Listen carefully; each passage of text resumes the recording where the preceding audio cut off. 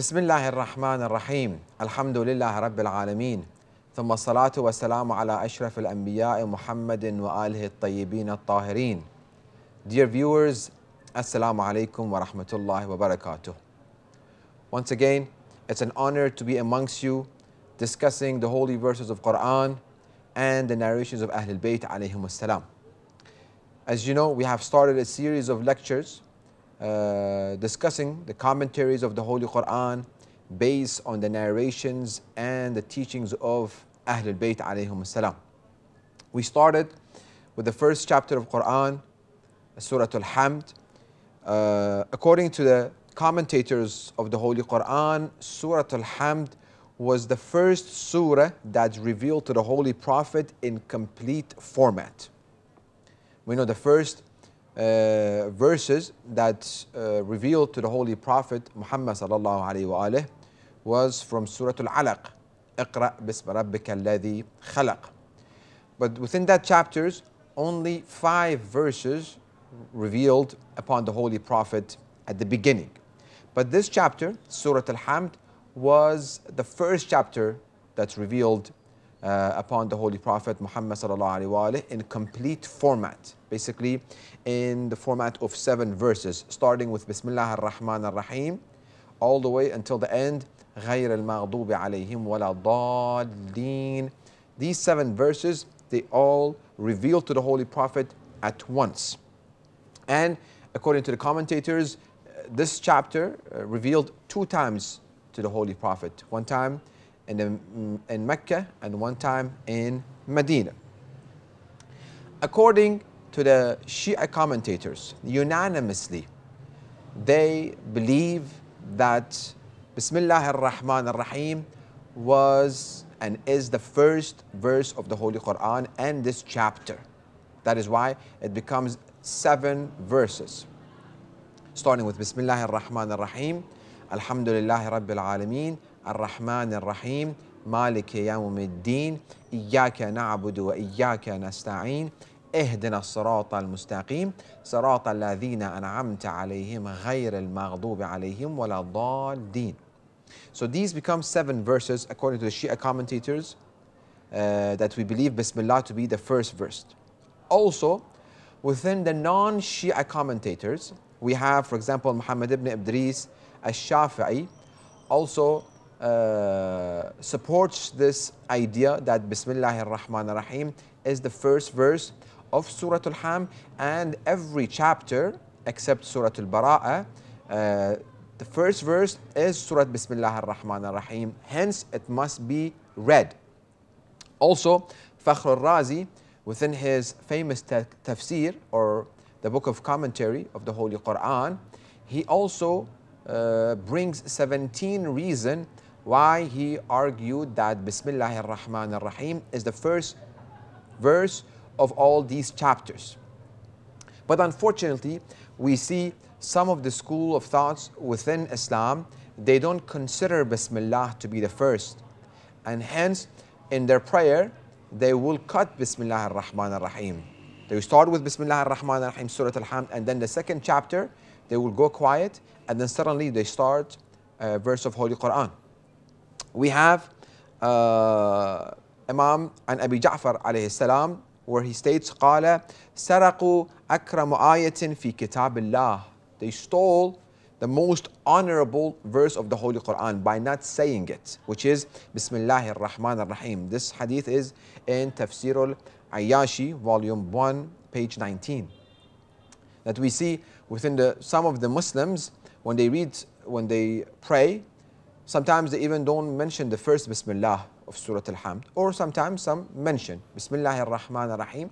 They read Surah Al-Hamd, and then the next chapter, they don't read the Bismillah, and basically they take it off. Where again, Imam says they took and they stole the most honorable verse of the Holy Quran. We have a narration where a person comes to the Imam alayhi salam and he says, Imam, is Bismillah the first verse of Surah Al-Hamd and all the other chapters? Imam said, yes. He said, must I read it? Imam said, yes. he said, when I go to the second chapter, you know, we have Surah Al-Hamd and Tawheed, or Surah Al-Hamd and Na'atinaka Al-Kawthar, any other chapter that we read, Imam said you have to read Bismillah ar-Rahman ar-Rahim also. And as you know, within the Shia school of thought, Bismillah ar-Rahman ar-Rahim must be read jahran, with loud voice. Even Salat al-Dhuhr and Asr, where we have to read Surah Al-Hamd and Qul Huwallahu Ahad or any other chapter, we must read it silently and quietly, but the Bismillah must be read loud.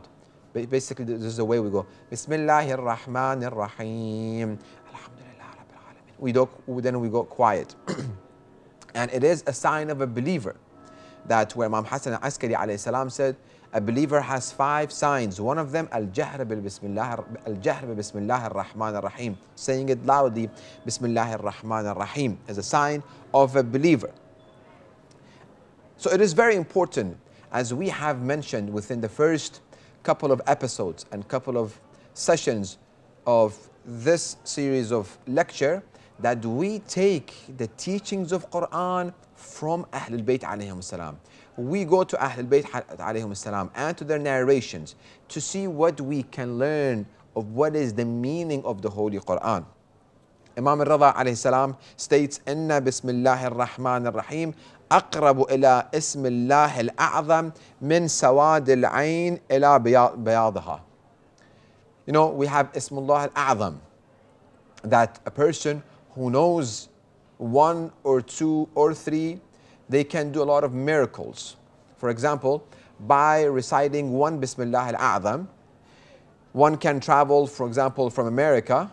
By reciting that Bismillah, by knowing that Bismillah, he can make an intention, and by the next minute he will be in Karbala doing ziyarah of Abu Abdullah al-Hussein alayhi salam. And other miracles where Allah grants some people with that name, which they can do miracles, which they can do things that are beyond the capability of mankind. Basically, again, coming from America to Karbala with mentioning one name of A'zam, great name of Allah subhanahu wa ta'ala, they can do this. Imam says, Bismillahir Rahmanir Rahim, أقرب إلى اسم الله الأعظم, Bismillah al-A'zam min sawad al-ain ila bayadha. How close it's our pupil, the white part to the pupil. Basically, it's next to one another. They're inside one another. Basically, Bismillah ar-Rahman ar-Rahim has so much value and significance, and it's the most honorable, as Imam said, verses of the Holy Quran. Hadith an Abi Ja'far alayhi salam, also in Tafsir al-Ayyashi, where he states, Kana Rasulullah sallallahu alayhi wa alayhi yajharu bi Bismillah ar-Rahman ar-Rahim. During his salah, outside salah, he would say Bismillah ar-Rahman ar-Rahim loudly for people to remind them. Basically, one thing we can learn that for Rasulullah teaching people that, okay, this is the way that you should always remember Bismillah ar-Rahman ar-Rahim loudly and keep saying it, and start everything that you do with Bismillah ar-Rahman ar-Rahim, especially Salah.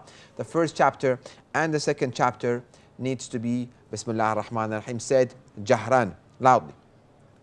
So one can argue, most probably, one can guarantee a task with a good initiation to have a good conclusion.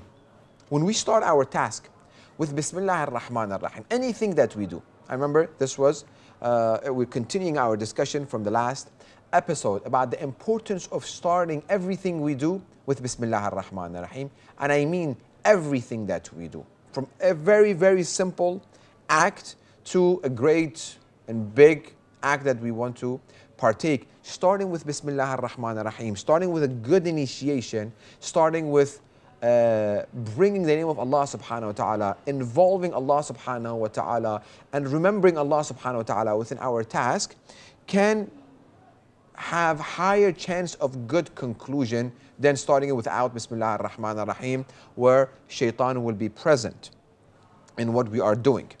By remembering and uttering Bismillah before every task, we can eternalize that endeavor that we are taking. Very, very important for us to get into the habit of remembering saying Bismillah ar-Rahman ar-Rahim before everything, before meal, before leaving the house, before washing our face, before wudu, after wudu, when we are sitting in the car, turning on the car, leaving our house, we're going to school, to work, everywhere, we state Bismillah ar-Rahman ar-Rahim on and on and on and on. And it wasn't only the book of Allah, this Quran that we have, that started with Bismillah ar-Rahman ar-Rahim. We have verses of the Holy Quran that illustrates that the prophets before our Holy Prophet also, they used to start anything they wanted with Bismillah ar-Rahman ar-Rahim.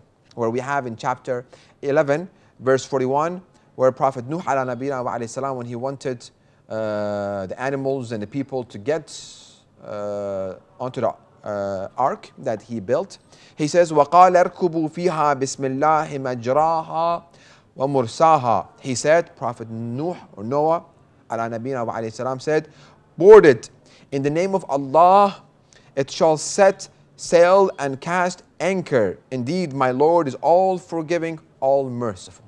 So, Bismillah in the name of Allah subhanahu wa ta'ala was the start of people getting to the ark of Prophet Nuh ala nabina wa alayhi salam. Also, as we mentioned, we brought the verse of the Holy Quran. Prophet Sulaiman ala nabina wa alayhi salam, when he wrote the letter to the Queen of Saba, he says in chapter 27, verse 30, where Allah narrates the story for you and I, إِنَّهُ مِن سُلَيْمَانَ وَإِنَّهُ بِسْمِ اللَّهِ الرَّحْمَنِ الرَّحِيمِ. This letter, it is from Sulaiman, and it begins in the name of Allah, the All-Beneficent, the All-Merciful. So even prophets before the Prophet of Islam, everything that they did started a letter, started a movement, anything that they did, small to big, they started with Bismillah ar-Rahman ar-Rahim. And we have mentioning the name of Allah subhanahu wa ta'ala, it's very important because it gives meaning and it gives purpose to what we are doing. If I get into the habit of remembering Allah subhanahu wa ta'ala before everything I do, that will definitely reduce the amount of sin that I might commit.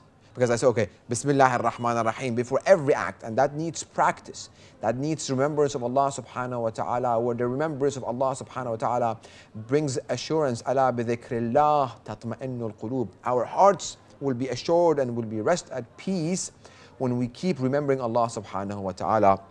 What better way than remembering Allah subhanahu wa ta'ala than saying Bismillah ar-Rahman ar-Rahim before everything we do. So if we get to this habit, every time, Bismillah ar-Rahman ar-Rahim, Bismillah ar-Rahman ar-Rahim, Bismillah ar-Rahman ar-Rahim, I'm about to do something which is not, I'm not allowed to do it. It's prohibited. I will not do it because, okay, Bismillah ar-Rahman ar-Rahim, then I'm going to commit sin. It's not possible. That remembrance of Allah subhanahu wa ta'ala, inshallah, it will keep me away from committing sin. And also, for example, we need to bring and mention the name of Allah subhanahu wa ta'ala when we slaughter an animal. Even that act, if not this animal, it's not permissible for us to consume it. It gives meaning, even to slaughtering an animal, it gives meaning to this action. It gives purpose that I am sacrificing this animal by the name of Allah subhanahu wa ta'ala. I'm not just sacrificing animal for the sake of fun, which if it's that, it's not allowed and we cannot consume it. Well, by remembering Allah subhanahu wa ta'ala, I'm bringing meaning to this sacrifice that I want to consume this and have energy to worship Allah subhanahu wa ta'ala and to be a good servant of Allah subhanahu wa ta'ala. By bringing the name of Allah subhanahu wa ta'ala within every task, we are giving a color, we're giving a title, we're giving, as we said, a brand. We are reminding ourselves. This is very, very important. We are eternalizing that endeavor. And by saying Bismillah ar-Rahman ar-Rahim before everything, we're taking the first step in showing our obedience to Allah subhanahu wa ta'ala, that, oh Allah, I'm starting everything by your name. And we are securing, we are basically, by saying Bismillah ar-Rahman ar-Rahim, we're buying an insurance and we're making Allah to ensure what we do, inshallah, to start good, to be good throughout what we are doing and to have a good conclusion, and inshallah to see the reward and the benefit of what we are doing. And it shows our intention. When we say Bismillah ar-Rahman ar-Rahim, everything becomes for the sake of Allah subhanahu wa ta'ala. Everything becomes for His satisfaction. Everything becomes for seeking nearness to Him. If we keep reminding ourselves of Bismillah ar-Rahman ar-Rahim, Bismillah ar-Rahman ar-Rahim, and Bismillah ar-Rahman ar-Rahim. Let's get to the meaning of these words.